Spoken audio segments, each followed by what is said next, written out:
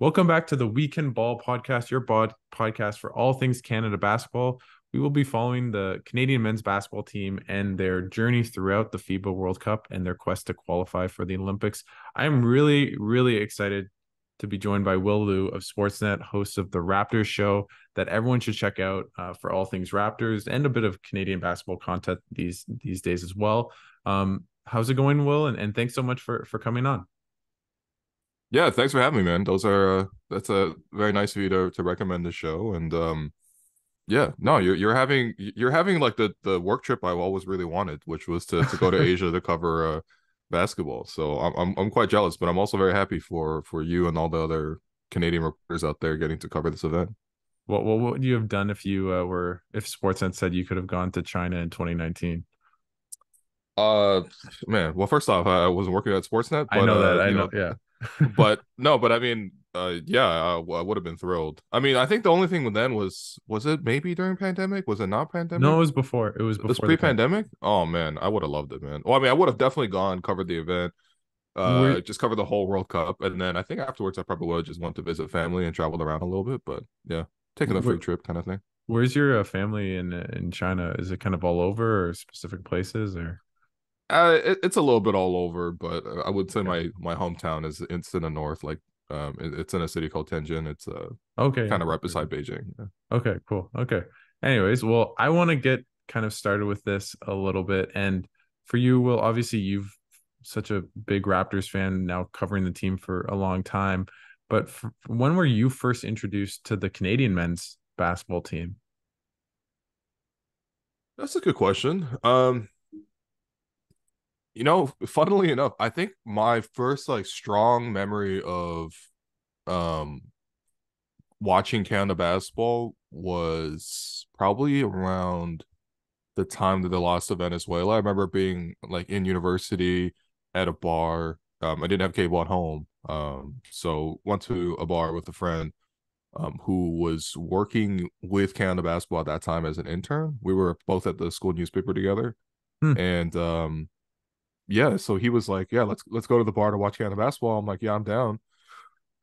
And I just remember, yeah, being in a bar in Hamilton and watching Canada lose that game against Venezuela. So that's like my first, like, yeah, strong memory of watching Canada basketball, unfortunately. But yeah, Okay. Yeah, let's just hope it's not like that kind of in this tournament, but we'll see. But yeah, yeah, that's definitely a fond memory for me. It's the same. Maybe not that direct game. I remember following them and seeing all the NBAers and then hmm that stupid call on yeah, anyways, that and yeah, then yeah. 2021 and it's been a fun ride. At least for you, Will, you have the Raptors championship that no one can ever take away from you. So you're set for life. But Wait, do we not all have that? Are you not a Raptor fan? Is I this? am. No, Oh, I am okay, yeah. too. No, we I all have that. remember Come on. I remember the Kawhi shot. I jumped up and hit my head on the ceiling because in my basement. That's So yeah. So I mean I am a taller guy, so maybe it's just I say I have credit card hops because I get that high off the ground, but just like uh, millimeters. But yeah.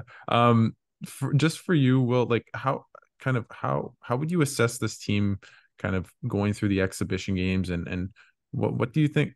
What like just what are your initial thoughts on the team so far and any standouts, anything that maybe you're a bit worried about, but yeah, just your initial thoughts.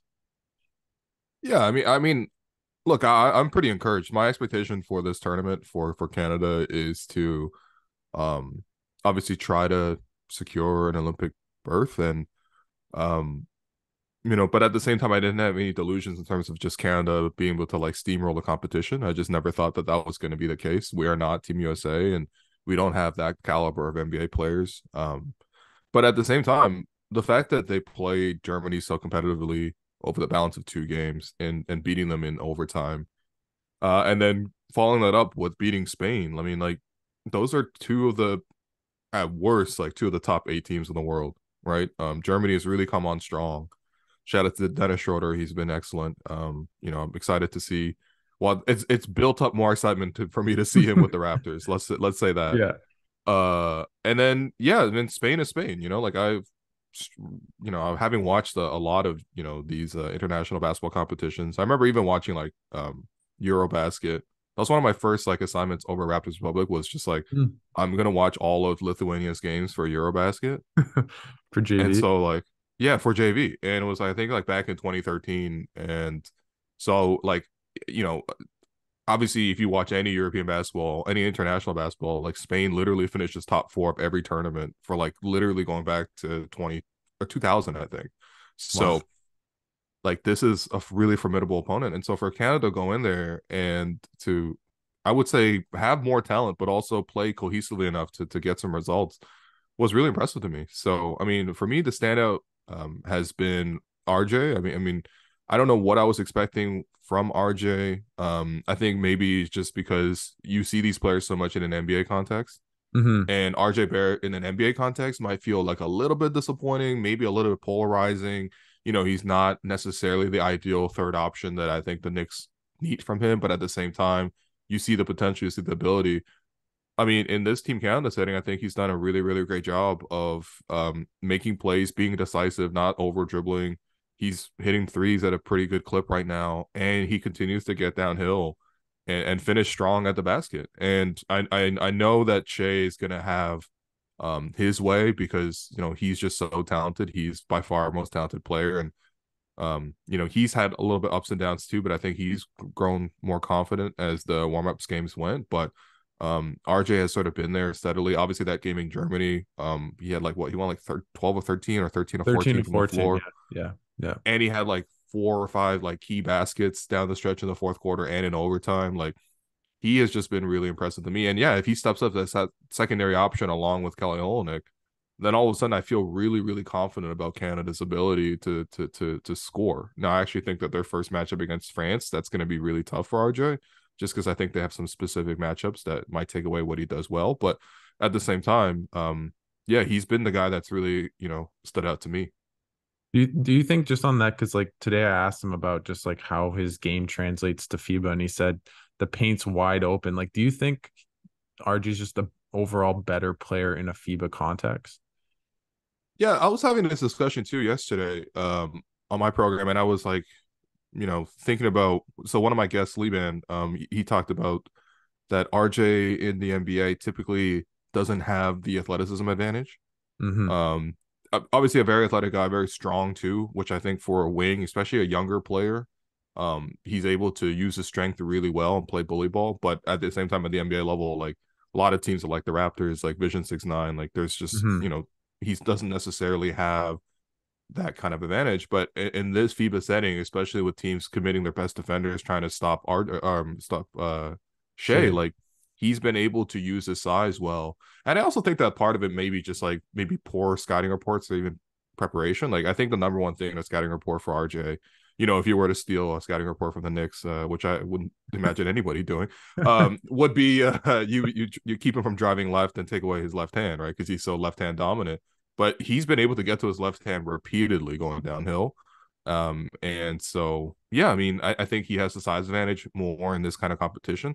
But I also think that like it's also a product of playing with Shea in a way. I think that like defenses Mm-hmm. are so trying to take away that pick and roll game, try that one-on-one game that Shea does, and committing extra defenders. And when the ball swings over to RJ, he's been able to make a really decisive move. And everyone talks about the FIBA officiating, and it is more inconsistent. Sometimes I would say overall it's like a tighter whistle, it feels like, but uh, at the same, or like a looser whistle in the sense that like the more contacts being allowed. But Mm-hmm. I feel like RJ has been consistently playing through the contact, and I like that aspect of his game as well. And with that, just to go back to Shea a little bit, like, do you think it's almost the opposite between those two players in terms of maybe the NBA makes or allows Shea to be his best self while the FIBA game is a bit harder for him? Or do you think he's adapted well so far? I mean, he hasn't been bad by any means, but Mm-hmm. is it a bit harder for him to score? Maybe harder for him to draw fouls like he does in the NBA? Like, what do you think of that? Yeah, I mean, so much of RJ's game is predicated on driving, right? So I think that the court is a little bit smaller for him, with the arc being closer. I also think that like for him, yeah, it has been a bit of an adjustment period because he takes a lot of contact every time he drives. And I wouldn't even say he's foul baiting. Like it's not like a James Harden No, situation. no, no, no. But Yeah. I mean, at the same time, I always feel like Shea is able to get a step on the guy and then get him on his hip and then drive and stretch. And obviously, he's great finishing with either hand. He's also missed a couple of layups here or there. You see some of the frustration kind of come through in the exhibition games. But yeah, I think for him it's just like adjusting to the fact that those are not guaranteed calls, and so you have to always play for the finish. And that's where I thought, especially in the game against Spain, I thought he did really, really well, Hmm. both getting to his spots, getting to his shot, but also drawing the contact. Like several and ones. I feel like that's always a good sign of what Shea should be doing, because he is a guy who is shifty, gets to his matchups. And then, of course, at that point, it's just like, is jumper working or not? Obviously, we're not going to expect lots of like 3-point shooting from Shea necessarily, but is that mid range jumper working? Because if that's working as well, then that really opens up the rest of his drives. But I think he's gotten stronger as the tournament went on. He definitely started slow that first game against Germany. Um, but yeah, if you take that out, that one game out, I feel like he's done well. How worried are you about kind of maybe Canada's lack of size in this tournament? Obviously, FIBA is a different game. Size can really matter. Just what do you make of that? And maybe just not really having a normal five man, like Powell's just undersized, and especially at the backup as well. Yeah, it's definitely a concern of mine. I mean, I think if you think about Canada's talent in basketball, like across the board, like that is clearly the one area that's lagging. We have lots of great wings, we have lots of great guards, but we just don't have that kind of selection as at bigs. I would say even if we got our best bigs all available all at once, it's still a weakness of the team. And I think in particular to this team, I appreciate things that Dwight Powell brings. There's a versatility and the ability to switch, even though they're not switching too much, at least at the five. But there is the switchability there. He definitely tries to play physical. He pretty unselfish, really. Like he does sacrifice for the team really well. Like for the starting unit, the offense has basically just been Shea, who's directing and playing a lot of one-on-one, RJ, who's playing off the catch, but also occasionally playing one-on-one, and then Kelly, who's should be one of the hubs because he's so good offensively, especially in the FIBA game. That leaves Dwight Powell to like really sacrifice, and that leaves Dylan Brooks to really sacrifice. But at the same time, like, yeah, I mean, he's undersized. Like he's like 6'7", and Yeah. I just don't feel like there's that same like lane intimidation, especially on defense, that I think I would like to see from a guy in that position. So yeah, I mean, I'm curious just in terms of just like how Jordy is going to manage that, because it's not like the backup options are too exceptional. I like Kyle Alexander. I feel like he's been pretty solid throughout, and I trust him, but at the same time I trust him in a bench context. If he has to go up against or play like a significant role, I'm not totally sure what that brings to Canada. And yeah, I mean, it even gets to the point for me where I'm like, I actually don't mind seeing some of these Kelly Olynyk at 5 lineups just to get more of an advantage, play faster, and have more shooting on the floor. So yeah, I'm definitely worried about Dwight Powell. And I think I'm also like a little bit scarred based on the qualifiers in Victoria where um I forget who it was. It was Andres Balvins. He was like a 7'2" guy, kind of looked like Zydrunas Ilgauskas in the body, and yeah, he was just destroying Canada. Dwight. Well, he had like 19 rebounds, yeah. And Dwight Powell fouled out of that game, I think. Yeah, no, I mean, like that's kind of when you mentioned fouled out, I just think of him in foul trouble in Victoria against Czechia, and do you remember the guy who just made all those threes for Blake Czech? Schlib, yeah, or Schlib, Shilb, that's or it. some one Shill, of those, yeah. yeah, I remember Blake Murphy yeah. always talking about him and just coming up in my dreams, in my nightmares. Sorry, but with that, like, do you think like I know you talked to friend of the show Jonathan Chen a little bit about Zach Edey, obviously the Chinese connection, but like what role does he have on this team? Like obviously I think he'll probably be on the 12-man roster. We'll find out tomorrow, but Mm-hmm. would he have a place to kind of play significant minutes or in a bench role for this team, especially against maybe a team like France with a guy like Gobert and a lot of bigs? Yeah, I mean, look, I think we all knew like where Zach Edey could be a little bit weaker. And it's sort of the not even inability to move his feet. I don't think he's like super No. heavy on his feet for a guy of that size. But it's just like the quickness and the burst, I think is just a little bit lacking sometimes. And so you'll see some possessions where I know like in that game where they beat Germany, Edey came in, and as soon as he came in, Dennis Schroeder was like, all right, I'm gonna try to isolate against this guy.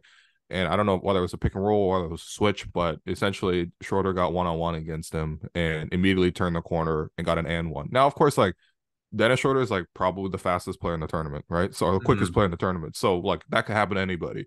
The next play down, it was like Daniel Tice got him with an up fake and then drove Yeah. around him for a basket. Or Yeah. even against Spain, there was some, I don't know, if one of the more anonymous guards, I would say, for Spain, was able to drive straight at him, turn the corner, and go to the basket. And so I think it's just really a matter of like how much can you play defensively and keep him in the paint where he doesn't necessarily need to take more than one step closer to the perimeter than he needs to, because that turn and recover and then burst at the basket does, even if you get beat, if you have the size advantage, if you're able to turn and then have some athleticism to jump up and Mhm. contest a shot and change the shot, that's okay. Like I'm not expecting him to like be as quick as guards. That'd be ridiculous.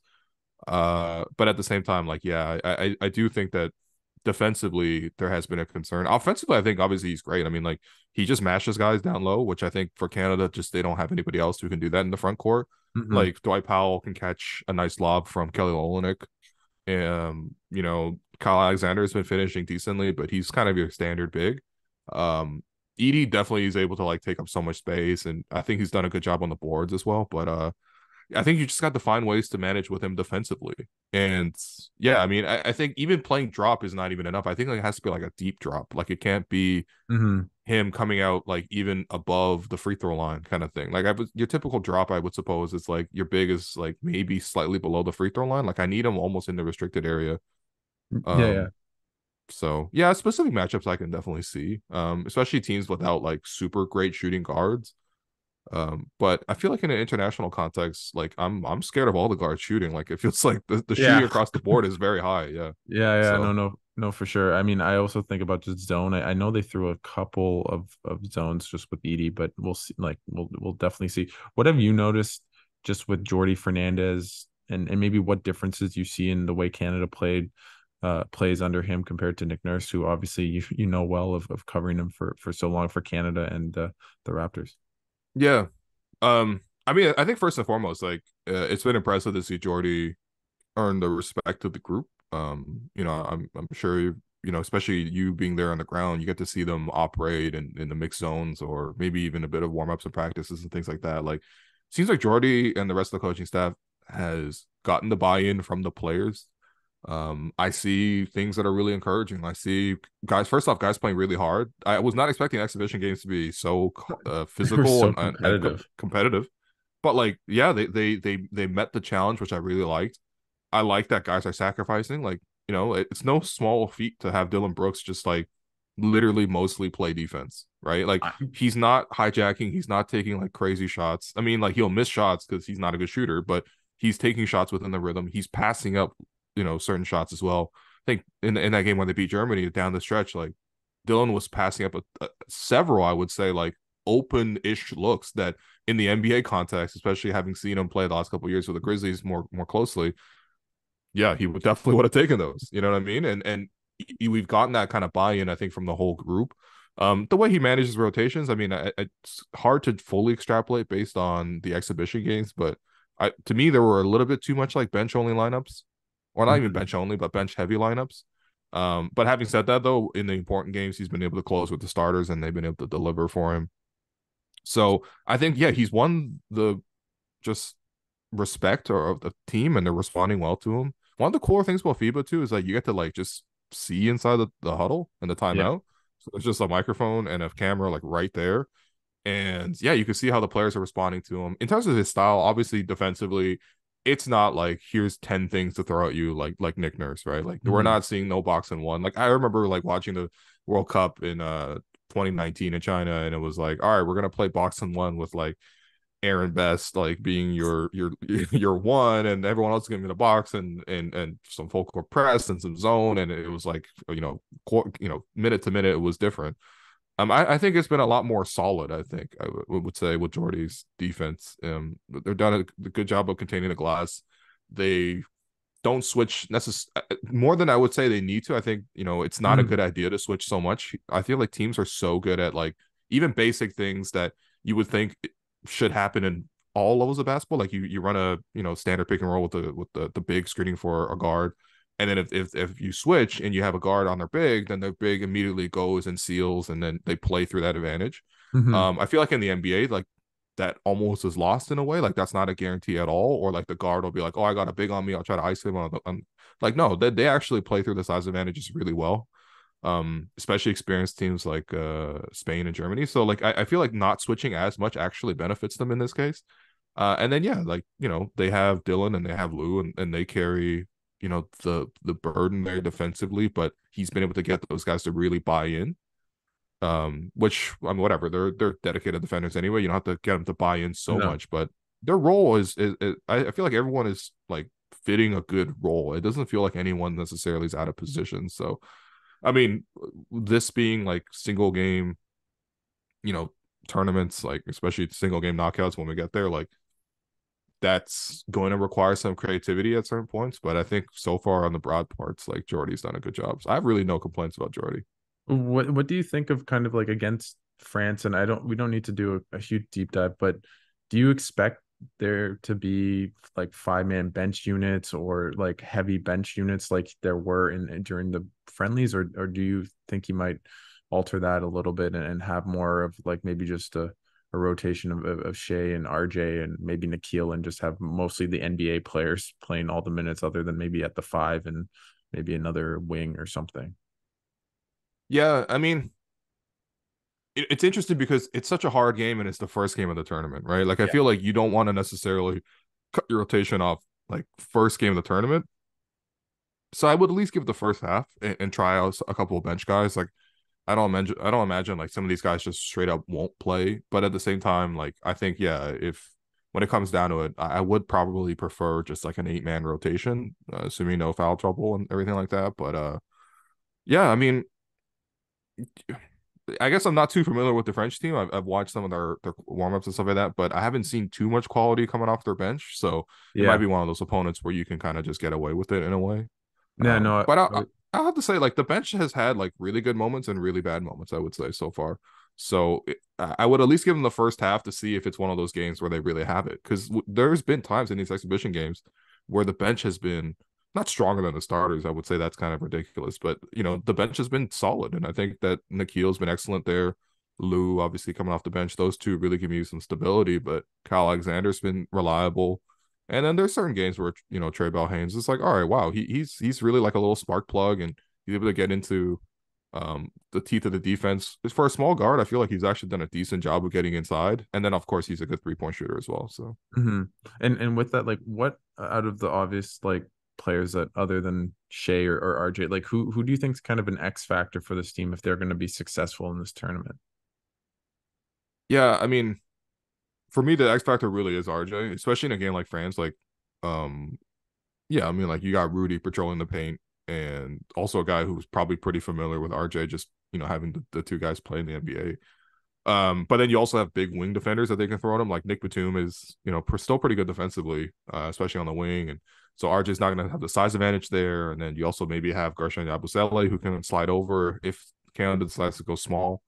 So like it'll be a challenge for RJ, I think, in that matchup. And if he does really well, then I think we actually are in a good spot against France. But yeah, aside from those two main guys, I mean, it's kind of got to be Kelly, right? Like, essentially, Mhm. like, yeah, if you have all three guys cooking at the same game, you're pretty much going to win the game, unless you're playing Team USA. But, um, yeah, I mean, I think you at least need one other guy to show up offensively, and Kelly for me has just been like, I mean, I'm always happy with Kelly when he plays for Team Canada. I'm Mhm. always impressed by what he can do, but I think especially if he's able to hold up in stretches at the five, which I think Kelly has done that.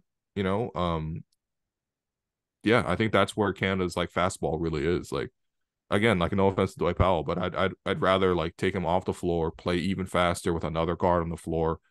You either put in Lou if you want more defense and size and physicality, or you can put in Nikhil, who I think is one of Canada's five best players. And then with Kelly at the five, like you could really space teams out and force them to push. So, um, yeah, I would say, I guess I would say Kelly. How often do you think they'll play Kelly at the five? Like, is that something that they ended the game against Germany, and Yeah. I thought that was really interesting. They couldn't stop Germany, but they could score on every possession, so it was kind of a yin for yang on that. Yeah, I mean, like, especially in a game like France, for example, like, yeah, you put him at 5, you bring Rudy out of the paint, like, that might be one of the only ways to kind of attack that if you're not successful sort of with your base, strategies. But yeah, I mean, it is tricky, obviously, just because, like he isn't a 5, but at the same time, like, that's one of the ways that you can definitely create an advantage. And that's where you hope that like the rest of the guys are able to come in and rebound. And for me, I was like, all right, at least your wings and your guards are like pretty big as well. So you can kind of like average out the difference. But yeah, Canada would be pretty small with Kelly at the 5. So I would say definitely want to see it at the like for stretches at the end of first halves, for example. Like I think Hmm. the last 5 minutes of the second quarter is a really good time to try that out and maybe extend your lead and build some momentum going to halftime. And then yeah, I would probably save that in my back pocket until the fourth quarter again. And again, especially if Canada's down, I would definitely want to see Kelly at the 5 and to spark the offense. But um, even without that, I think that there are just real advantages that to be gained. Hmm. And with that, like how like do you think a guy like Shea is going to be just run into the ground in a little bit of ways because of the absence of Jamal Murray? Like how much Yeah, of an maybe. impact do you think that was just him pulling out? Like I mean, we're a couple of weeks away. How do you feel about it in retrospect now? And how likely do you think it is that Jamal Murray does play for Canada another time in the near term? I mean, it's so hard to say. I think he definitely wants to. I think the commitment is there. I think there's opportunity for him to sign an extension this season with the Nuggets, and that wasn't really done. And so I feel like if he had signed the extension, it would have been a little bit easier for him to play. But at the same time, he's also coming off of injury for like the last 2 years and was healthy finally, and then played the finals and obviously dominated throughout the course of the playoff run. So like I totally understand him not coming to play.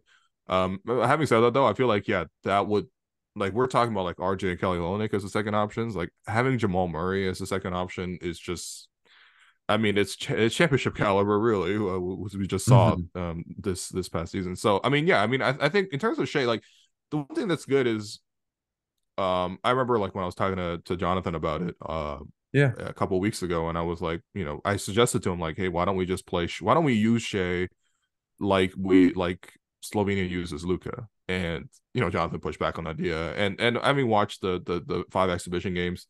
That's not what's happening here. Like they're not just giving Shea the ball and getting out of the way, and he's getting like 100 pick and rolls a game. Um, so I think they're kind of picking the spots with him in a way, and the one thing with Shea too is just he does feel like he's playing on an island a little bit. Yeah. Like there's so much of a game that is isolation based um, that I'm not really sure how you lessen his workload other than not to give him the ball.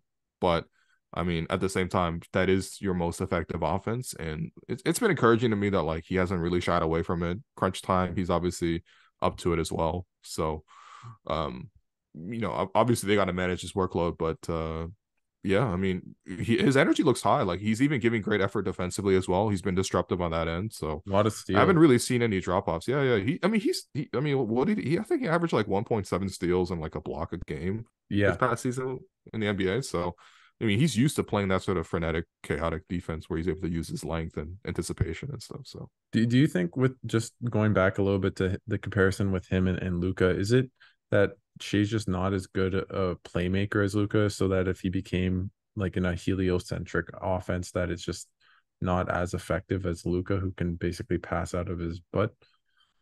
yeah, Luca is like a top 3 passer, like at minimum in the entire world, right? So, like, there's that pass that really went viral, where I think Luca was playing Japan and Did came it off the behind his pick and back. roll, and then went behind his back with the right hand, flipped it over like 2 defenders and his teammate perfectly into the corner pocket. Like it's ridiculous. I mean, like, yeah, Shea doesn't have anything close to that.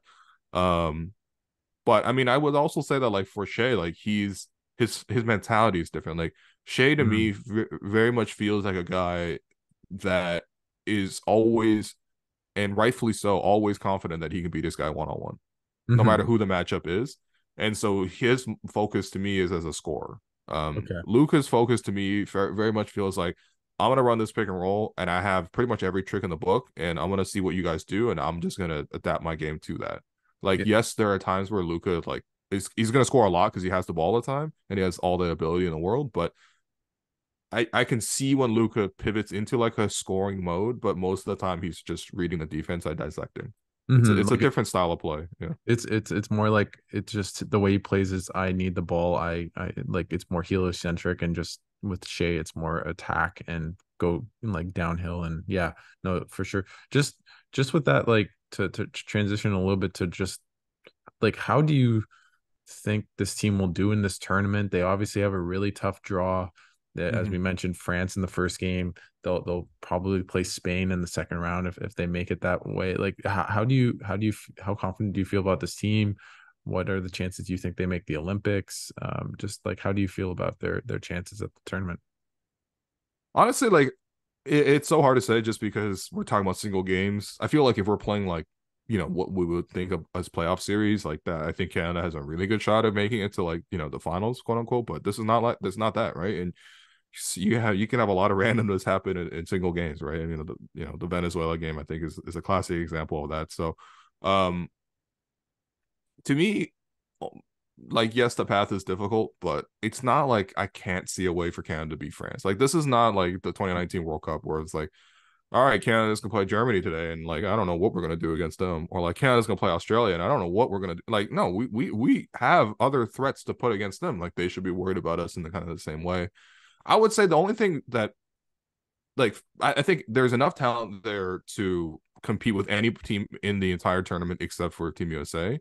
I think the only thing for me that's missing, and maybe this is just like a stylistic, like country, like stylistic kind of style of play, is just like when you watch Spain play, when you watch Germany play, when you watch like Australia play, like there's just so many like backdoor cuts and like Yeah. quick like catch and shoot movements and screening, and it's just like they have all the other like I wouldn't even say easy stuff, but they have all the other like teamwork basic stuff down so much to a science that they can rely on that for like 20 points a game. No matter how Mhm. well you're covering them, they're just like reading it really well, knowing when to cut back door. The fundamentals, like they get 20 points a game off the fundamentals. And I feel like Canada maybe gets like 10 points a game off the fundamentals. And so you need like your actual talent, the ability to beat guys one on one, the ability to make tough shots. That has to make up the gap for the other 10. And that's where I'm like, if there's any way possible for Canada to make that up, and that's to me is tough because in the NBA you just don't play in that kind of style, and so the internationally trained players are going to naturally have more of an edge there. But if they're able to get that even up more, then I think they actually have a definitive advantage over all the other teams. But yeah, I mean, I think Canada has as good of a shot as pretty much any of the other teams. Like, I don't know, man. I mean, like France should feel worried that like they have to probably beat Oh yeah. Canada or Spain along the way, and Spain should be worried about the same thing about France and Canada. So it's big talk, but at the same time, like our roster is really good, and even watching the warm up games, I think that's been encouraging to me that they can compete with anybody, and outside of USA for sure. Obviously, USA is just stacked as always. What do you make of the kind of idea that the more games they play together, the more chemistry they'll get, and the better they'll play? Because Jordy actually, like, I asked him a question today, and he said, I think the later you play us, the better we will be. So, what do you think that's a significant factor, and maybe that impacts them in the first game, but if they are to win it and go maybe to the quarters or something, that they'll become just live up to the potential of their talent and be just as much the sums of their own parts. Yeah, I mean, I think there's some validity in that, of course. I think the thing is, teams are also going to get stronger as the tournament goes on, right? Like, Yeah. I think that's just sort of natural. Like, you win some of these games, and you're able to overcome those challenges, and you learn so much about yourself as a team. Like, I think about the Raptors, for example, when we won in 2019. Like, the team that beat the Magic was a lot worse than the team that beat the Bucks and the team that beat the Warriors. Like, they got so much stronger as that season went on. And I think maybe there's a bit of a comparison to be drawn there just because like that team for the Raptors was also kind of like not newly built, but at the same time you trade DeMar for Kawhi. Like it changes a lot. And then you trade JV for Marc Gasol midseason. That changes a lot. And so you kind of have to build as the sort of thing goes on. And so I guess that maybe is the comparison to Canada in the sense that like, these guys aren't as used to playing with each other. But at the same time, like I feel like they've already figured out a lot of things like the hierarchy. Again, like to me, it's just refreshing to watch them come into the game and they know where their priorities are. Like nobody necessarily is taking shots out of turn. Defensively, I think they could be more cohesive, and that's Yeah. normal. But even offensively, I feel like they already have figured it out in terms of like not only knowing where the shots are supposed to be, but guys respecting where the shots are supposed to be. And so I think that alone is already it's already a good reflection of the group and of the coaching staff. So yeah, I believe Jordi when he says that. But I also think that again, like other teams are going to build and get stronger as the tournament gets on too. So So if, I had to ask you, like to bet your money on it, like does Canada make the Olympics at the end of this tournament?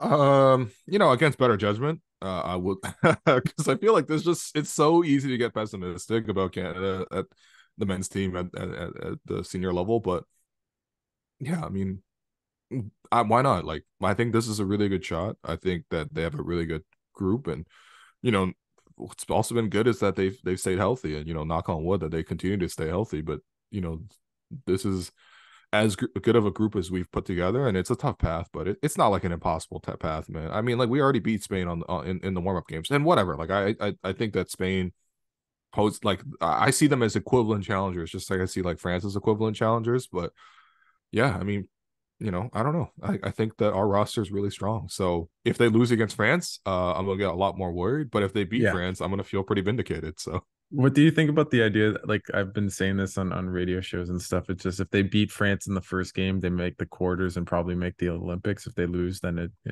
and I don't want to pin it all in one game, but it almost Mhm. feels that way in a lot of ways. Well, I mean, yeah, I mean, this is always one of the weird things with the World Cup itself is that like I mean, when you think about the World Cup, like obviously you're thinking about like this the football like soccer World Hmm. Cup, and it's like all right, that's like the be all and end all. That's like the biggest event in sports. Like it's like that in the Olympics, right? And in basketball, it's just like yeah, the World Cup's cool, but like everyone's trying to get to the Olympics, and Hmm. so yeah, it is kind of weird in that sense, but yeah, I mean, if Canada were to place top four, again, obviously the goal is to qualify for the Olympics, and we'll see. I mean, apparently the Dominican Republic's been playing great. I mean, even when they played Canada, it was pretty solid. Like I know Yeah. Canada didn't play their starters in the second half, but it was like a 1 point game at halftime. It wasn't like Canada starters were blowing them out, and then Canada took the starters out and they came back. Like it wasn't like that at all. So, um, yeah, it's gonna be tricky, but I mean, at the same time, like again, like I'm just choosing to believe in the talent. Like I think what's different between this Canada team versus previous ones is that you have so much of your talent coming out, and they've looked cohesive through a pretty tough test. I think bravo to whoever set up the warm up tournaments for Canada and the exhibition here because I feel like Yeah. they got real tests along the way. So yeah, I mean, I hope they don't let us down, but what can you really do other than be a fan and try to believe in the country? What do you think it would mean for just the game of basketball in Canada if the men's team were to make the Olympics and probably go on a deep run? Like, do you think that could have a huge change and ripple effect in this country? I mean, yes and no. I mean, I think like basketball has Is already become hmm. so like popular in Canada, and I think the Raptors have a place to play in that. I think the overall growth of the game of basketball, when you think back to like even the Dream Team and how that sort of made basketball global, and that even like I don't know why I'm plugging Alex's book, but Alex Wong wrote a book, Prehistoric, Yeah. and in there he kind of talked about sort of the ideation of the NBA in terms of like why they wanted to expand internationally, right? Which was just over here to Canada and in Vancouver and Toronto, but big part of that was like they saw the global vision and the global appeal that the Dream Team had in '92, and they were like, let's put a team in Canada, and Hmm. so like even from that alone, like we've seen the growth of basketball just as a sport for the last 30 years. But yeah, when you go honestly, when you can like, I was making this observation, just like driving around like some of the richer parts of Toronto, like East York, Leaside, Side, all those, and those houses, and you see these like, honestly, by Toronto standards, like mansions, palatial estates Hmm. with like 4 or 5 bathrooms and like 3-car garages. And like in front of every single one of those kind of houses, you already see basketball hoops. And you already know that basketball has a strong like, reputation and popularity, I think, within probably lower class, like just Hmm. economically, Hmm. Yeah. that population. So when you see it at both ends of the spectrum, like you just know it's I don't know. I mean, like I don't know what Canada could really do at this World Cup or even at the Olympics that would make Canada love basketball even more. But I feel like everyone in Canada already like is very, very aware of basketball. And yeah, I mean, it'd be great. I think it'd be great. It would bring our reputation up. But I Do don't you, know. do I you think we're in a good spot. do you think it'd be more similar to, I mean, obviously Canada soccer's been a mess since they made the World Cup, but almost just Sure. like a title shift and just people caring about the men's team and people invested in it, like in Europe I and hope so. Spain, like even in the US as well. Yeah, I mean, I hope so. Look, listen, man. I mean, the U.S. is not going to care about anything other than the U.S., man. Like, Yeah, let's be that's honest. Like, the no, U.S. I is know. so large, and like they have so much media and produced, and it's like they don't need to care about anything else. Like, America is an inward focus, and I don't even blame them. Like, Yeah. like they're from like the capital of the world, essentially. But I think for Canada, like, I think a couple of things, like even something like sponsorships, for example, like, um, I think first off, the just on the business side, Canada basketball has done a great job of getting sponsorships, getting money into the program to expense things like, you know, getting them chartered flights, getting them, you know, situated at good Insurance. hotels, getting them insurance. That's such a big part. It's like I mean, it's not cheap to insure like Shea's max contract. You know what I mean? Like, so you need to have all that sort of in place, and that comes from sponsorships. I mean, and also that funds more of your grassroots programs, that funds all your other programs that sort of comes about. Like Canada Basketball is a huge organization, like so yeah, I think on that front they've already kind of expanded well, right? Like they've gotten a major TV partner in Sportsnet to carry the games. Like I remember back in the World Cup 4 years ago, we were watching that thing on the Zone. Like Yeah. what? Like you know what I mean? Like, and I wouldn't even have the Zone if I wasn't a big soccer fan. So I was like, all right, so like we were watching that thing on the Zone, and yeah, we've just come a long way, man. Like you got an airline, you got a grocery store, you got a car, and so I think that like yeah, I mean, when the program really does well and it hits on that level, I think you also bring in more money to just grow the organization and I guess the sport of basketball financially as well. Because I don't think that's an insignificant factor. I think like, even hearing some of the stories about like, oh, Germany's taking charter flights to Indonesia from Berlin. I'm like, what? You mean if I were flying from Germany, or first off, that's an incredibly long flight. But second of all, Yeah. if you're telling me I could just see Dennis Schroeder at the airport, getting a smart water, like that's wild to me, right? Like, so yeah, I mean, I think that all helps the program.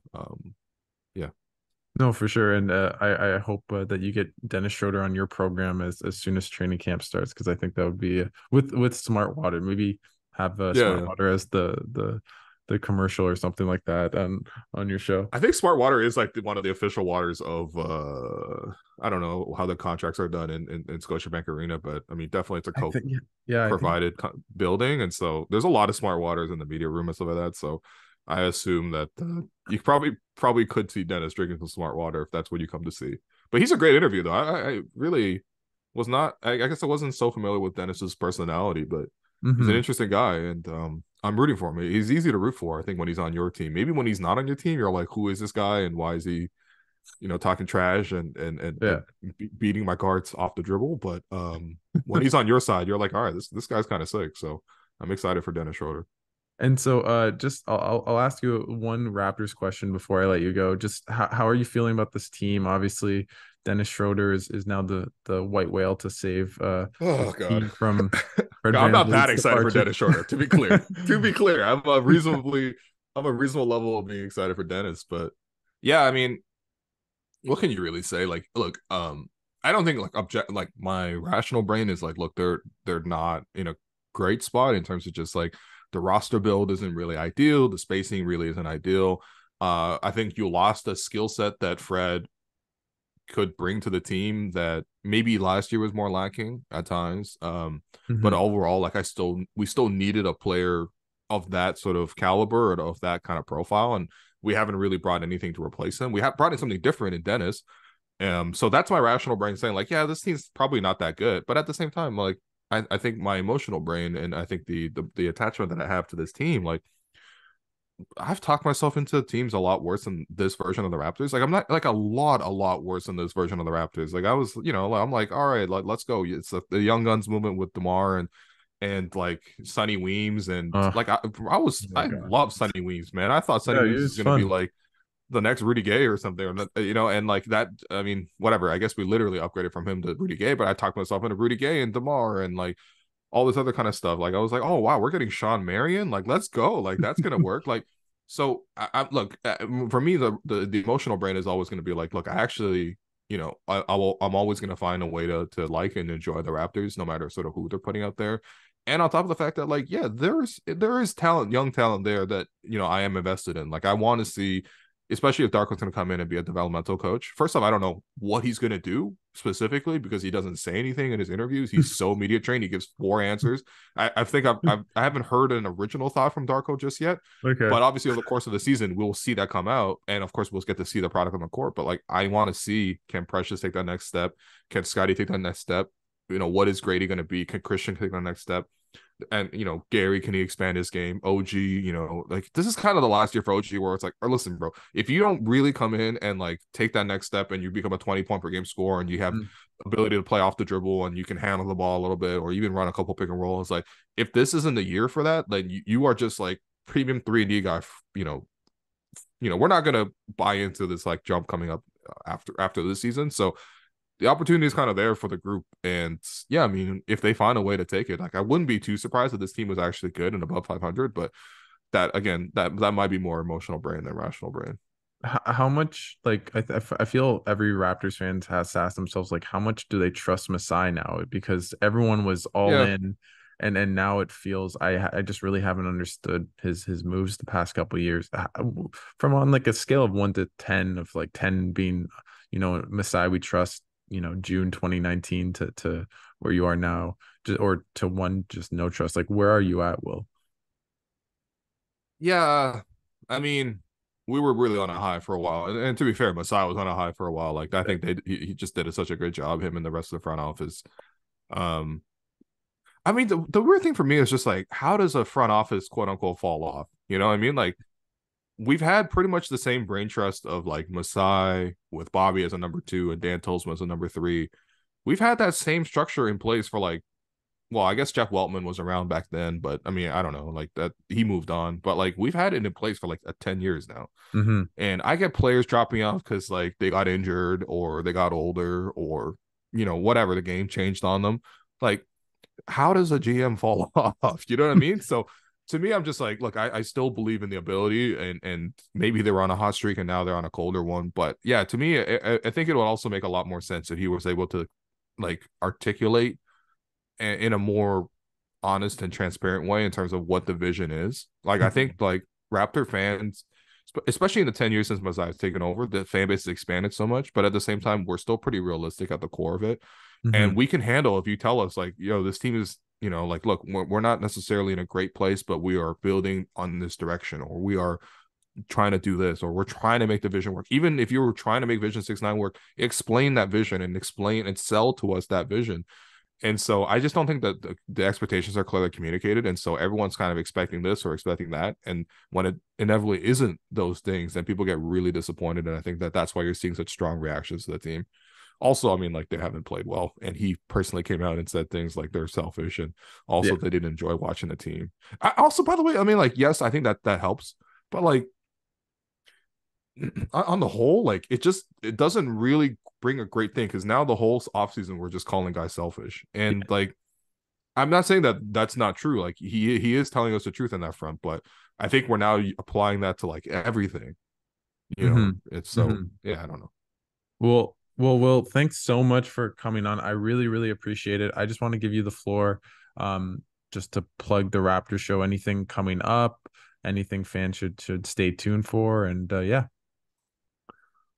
Yeah, I appreciate you. Yeah, I mean, just tune into the Raptor show. Like, we'll have coverage of the FIBA World Cup as well. Awesome. Unfortunately, I'm going to be away for this upcoming weekend, but I did delay my flight so that I can catch Canada France and deliver some content there. Wow. So Okay.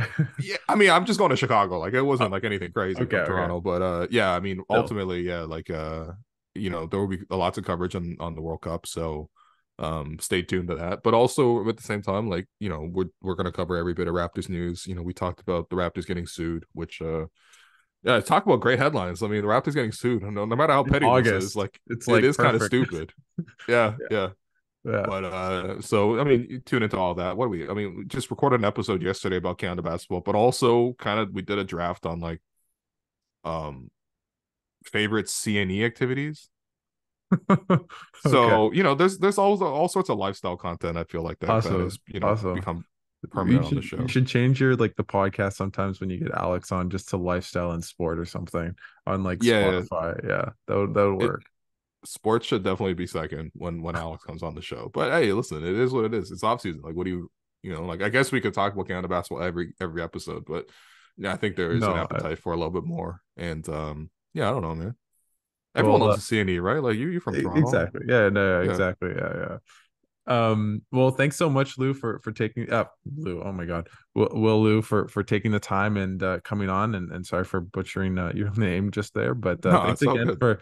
for doing this. I really appreciate it. Love the show, love your work, and it's really cool to have you on. And have a safe flight. And I'll definitely be listening and watching to you at the Raptors show for the rest of the year. And yeah, thanks again. Yeah, thanks to you too, man. And yeah, congrats on being out there. Like, enjoy this experience, soak it up, collect all the memorabilia that you can. And yeah, tell us what's actually happening from the ground. I'll definitely do my best, and I already have my first FIBA accreditation, so that's definitely going to be hanging up on my wall for a long time. So that's pretty cool. And Arash Madani's just been throwing me everywhere and teaching me everything, so I'm in good hands. So Amazing. yeah, anyways, thanks again, Will, and have a great one. All right, speak soon.